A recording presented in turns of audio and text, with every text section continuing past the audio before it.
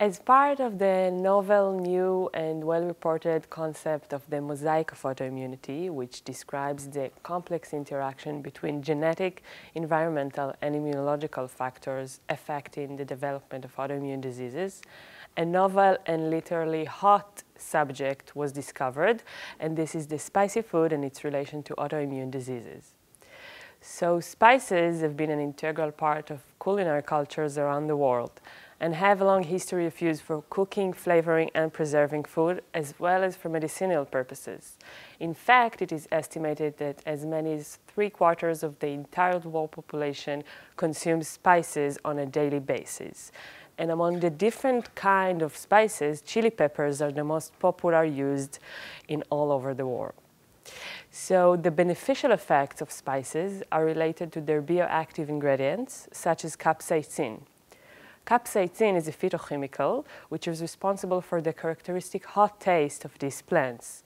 It belongs to a family of capsaicinoids, which are compounds that are produced as secondary metabolites by the pepper, secreted from the glands located at the center of the pepper. So actually, capsaicin creates a sensation of burning in any tissue with which it comes into contact, and therefore it was presumably designed in order to protect those plants from being eaten. But humans, of course, ignore this polite warning. The beneficial effect of capsaicin has been long documented in small or large experimental studies, showing that capsaicin is used as an analgesic. It also has anti-cancer properties, discussed in an extensive review based on the finding that population with higher consumption of spices, such in Thailand, for example, have a lower incidence of cancer. And as well, another study showed that ingestion of red pepper was associated with a reduced risk of obesity and overweight. So this data consequently encourage investigators to test whether capsaicin has an effect in autoimmune diseases.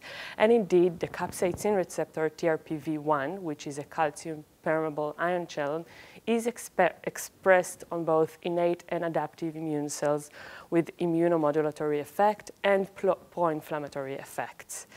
Few examples are type 1 diabetes, where oral ingestion of capsaicin has been found to show immunomodulatory effect and protects the NOD model mouse from type 1 diabetes through enhancement of specific population of macrophages.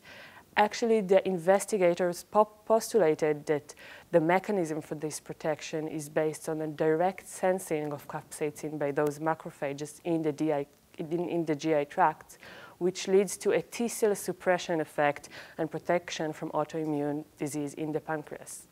Another extraordinary example is with rheumatoid arthritis, another chronic autoimmune and important disease, which we are currently facing several resistant cases despite novel pharmacotherapy in RA. So actually, a recent study demonstrated that desensitization and inactivation of capsaicin fibers, which densely innervate the joints, leads to a more severe characteristic of arthritis, including joint edema and increased metalloproteinase activity, showed in an autoimmune arthritis model of the mice. So in fact, capsaicin is a natural product consumed worldwide, and it has amazing effect showed in large or small experimental studies. The potent influence of capsaicin on the immune system is clear.